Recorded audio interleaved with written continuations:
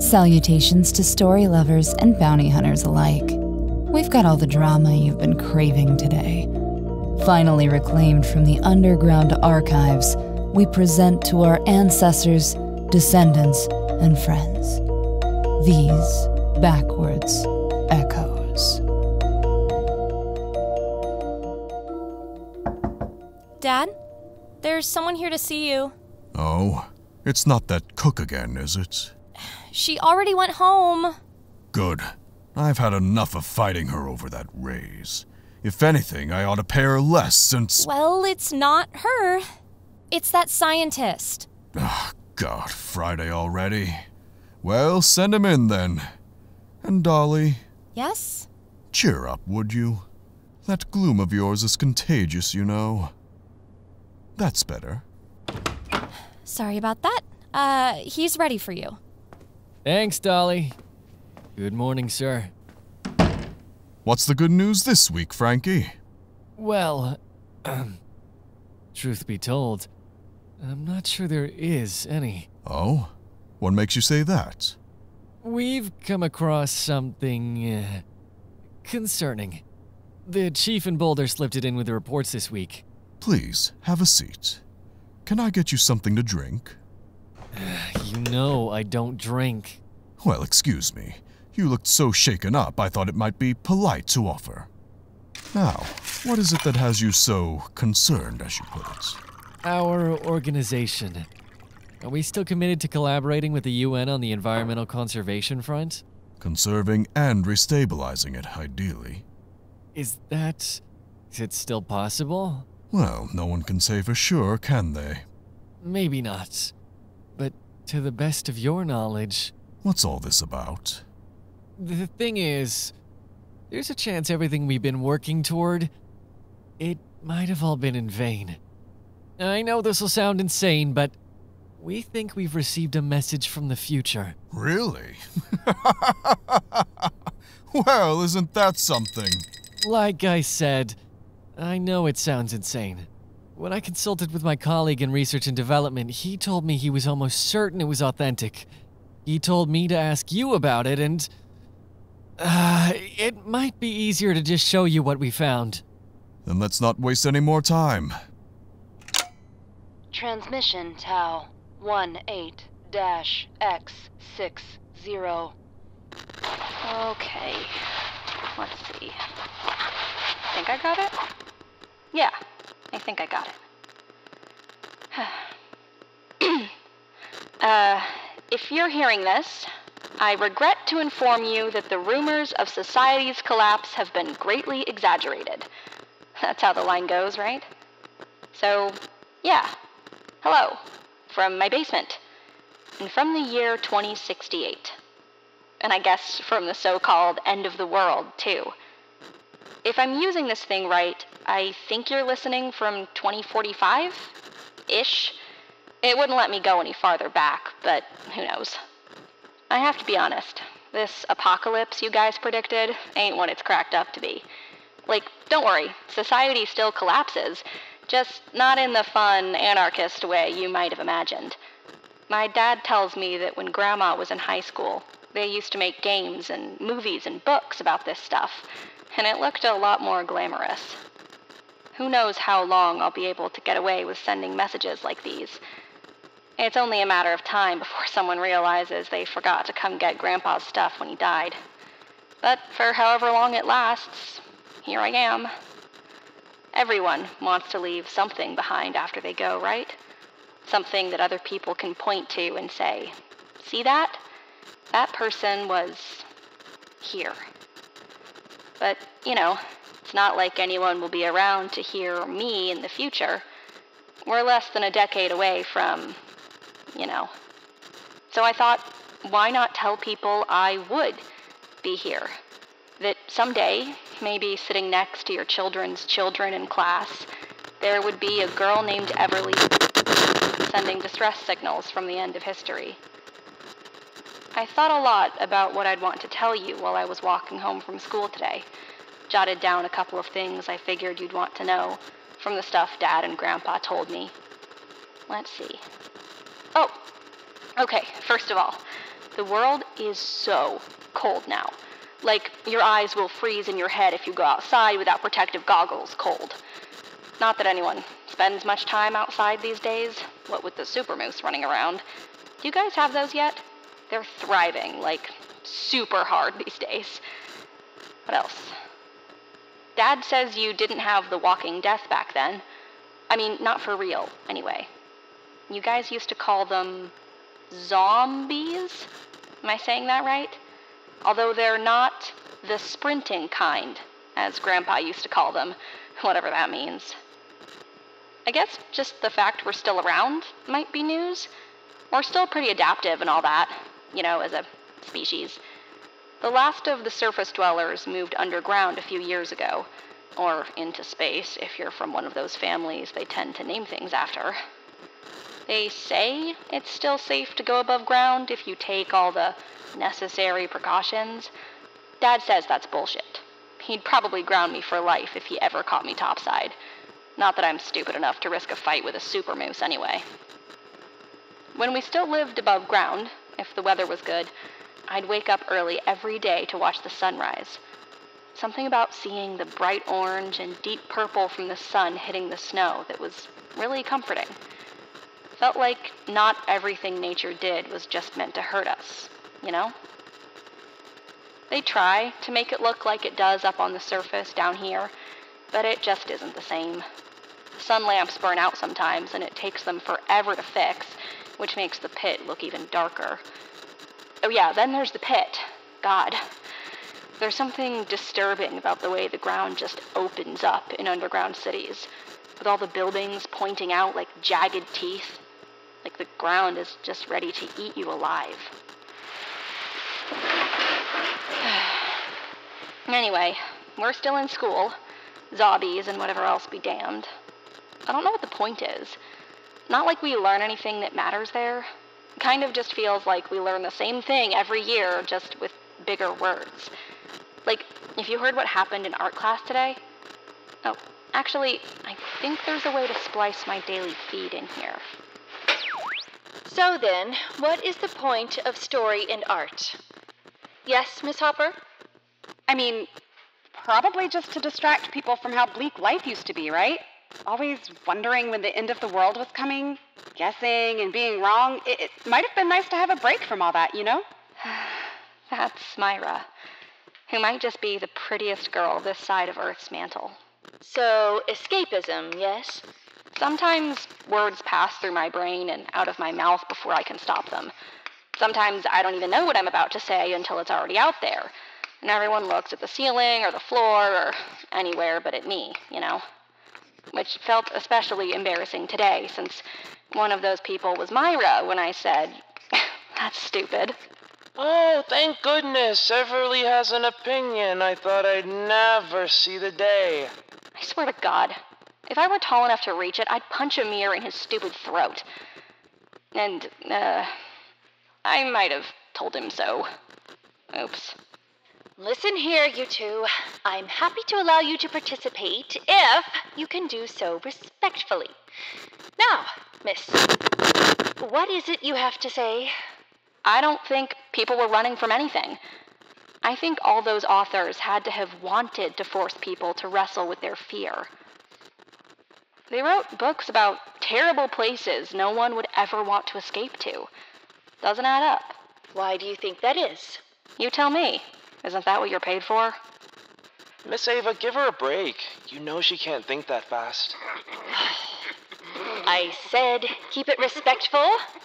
My bad. Maybe they were trying to warn us. Now there's an idea. When there was more ambiguity about the future of the human race, there were some people that were very invested in avoiding extinction. Many of them authors, actors, and other such frivs, which is, of course, why these industries are closely regulated today. Oh yeah, quick note in case you haven't heard yet. Frivs are what we call the frivolous artists, which is pretty much all artists, I guess. Basically, you have to be licensed to make anything now, and it's this stupid long vetting process. Even if you pass the exam, you can only make art about what they say you're allowed to. I guess there are perks, Like you can read any book you want. Can you imagine? I thought about applying until I found out how spotless your record has to be, and, well, with my big mouth... No big loss, I guess. Like I said, they only let you write about super boring stuff these days anyway. Now, on that topic, who can tell me 2 things Connolly's Friv Act accomplished for the nation? Yes? Well, everyone finally agreed on ethics, which had pretty much never happened before, I think. Someone said the solution it presented was the ultimate moral act or something, right? And that solution was? It was... Human eradication. Just say it, Christ. Amir. What? She does this every time. Acts like she can't remember or something. I do not. Whatever. Anyway, the act was passed because it was all their fault human eradication became a moral good to begin with. All these Frivs were just self-obsessed assholes. Language!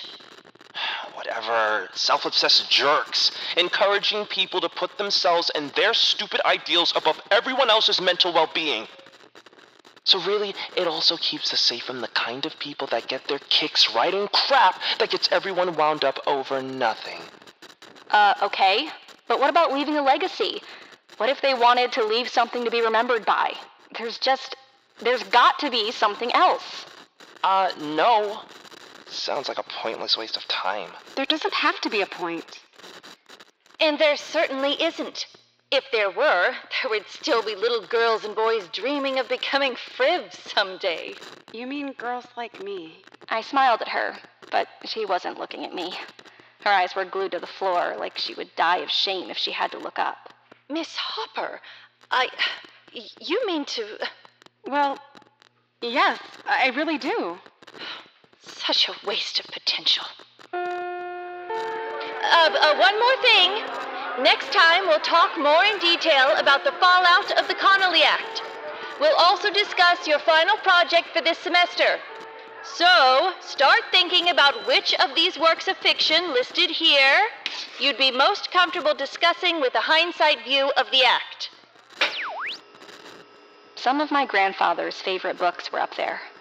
When he was still alive, I would cuddle up next to him in that big red armchair of his, and he would read me pages of whatever he had his nose in that week. I didn't always keep up, and sometimes I'd just totally pass out. But it didn't matter. I was just amazed such massive words could fit into a container as small as a book. Anyway, if you're doubting whether all this is real, check me. The Connolly Act passed in 2046. You're going to start seeing things disappear real soon.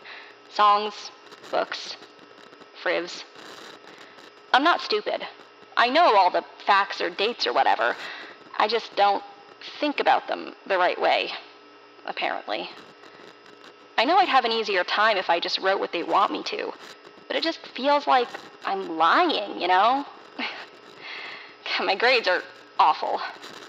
No way I'll be able to do that this time, though, because I've got a bad feeling this is going to be a partner project. Miss Evo loves partner projects. And every time I end up standing up front by myself while she tries to pressure someone to work in a group of 3 with me. I'd ask Myra to work with me outright, but I think I'd die of shame if she said no. I'd rather she just pity me, honestly. Man.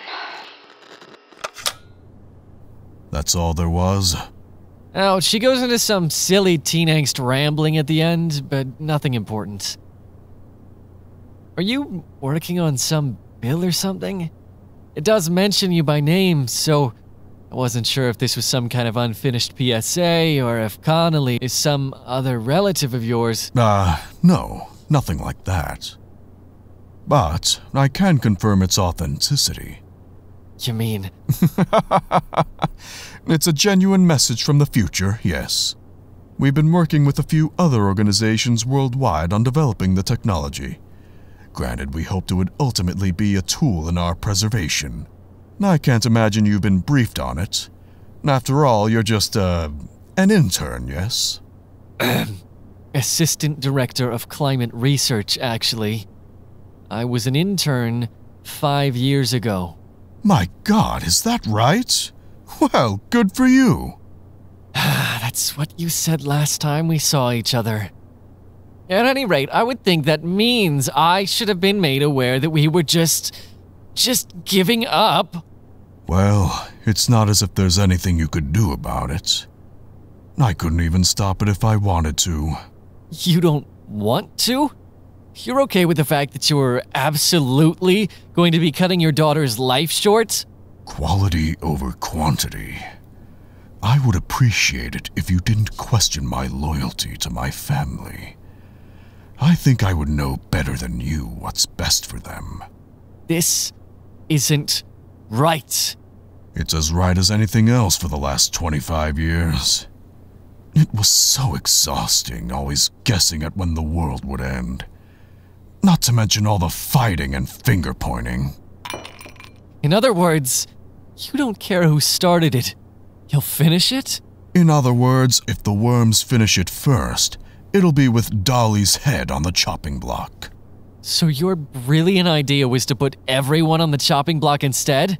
My family has done nothing but try to make the world a better place. And the world is nothing but ungrateful.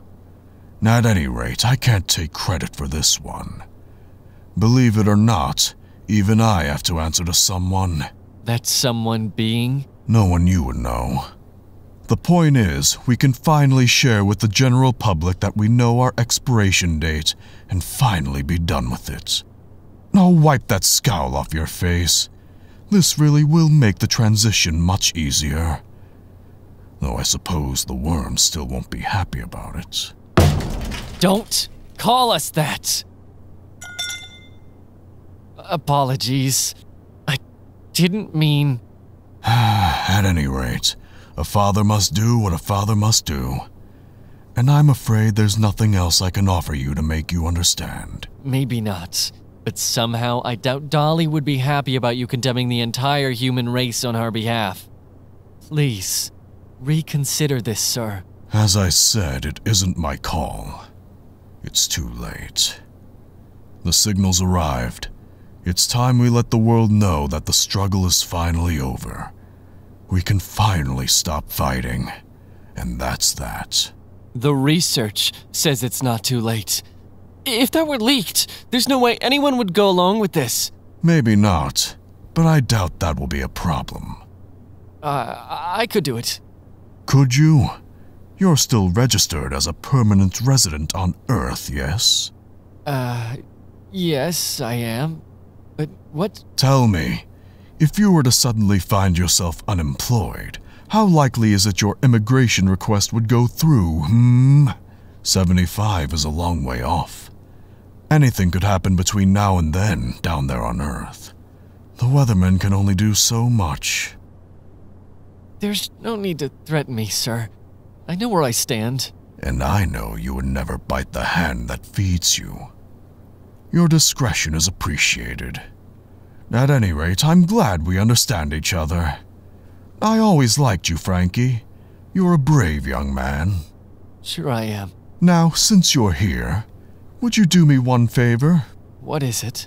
Once we've finished going over this month's numbers, take my daughter back down to Earth with you. She's been a moping mess lately.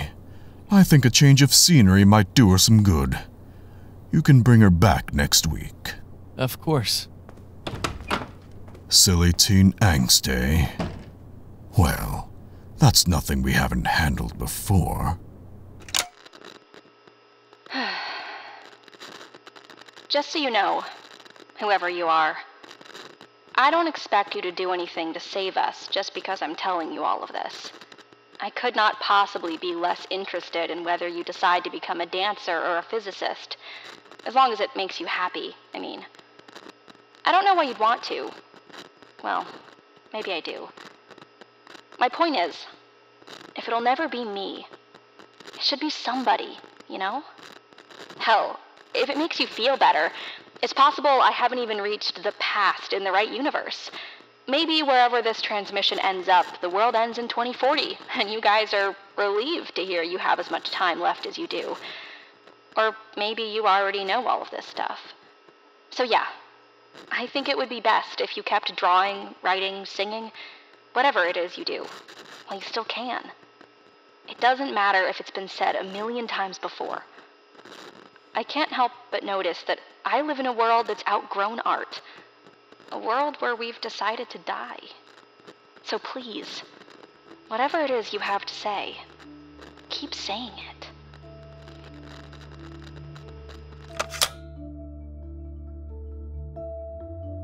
These Backwards Echoes is written and directed by Steena, Carey and produced by Rock Voice Productions, LLC, in collaboration with JoyRide Entertainment.